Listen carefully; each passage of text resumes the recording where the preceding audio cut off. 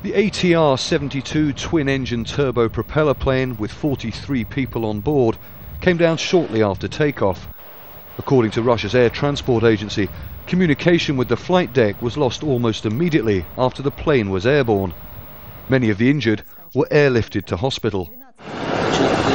We carried them out by hand, and then 2 helicopters transported the majority of the injured out. The 2 black box flight recorders have been recovered and an investigation has been launched.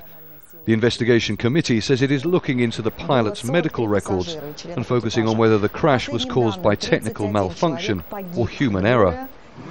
We have set up an operational headquarters and committed all the necessary resources. As you can see, essential work by the investigation committee, the transport police, is ongoing at the crash site. The main task now is identification and contacting relatives. UTair is one of Russia's top domestic airlines. It also runs a small number of international flights. The company says the crash seems to have happened after the pilots tried to make an emergency landing. President-elect Vladimir Putin says reform of Russia's aviation industry is one of his top priorities for his 3rd term in office. Now, these reforms include greater scrutiny of pilot training and actually grounding some of the older planes with out-of-date technology.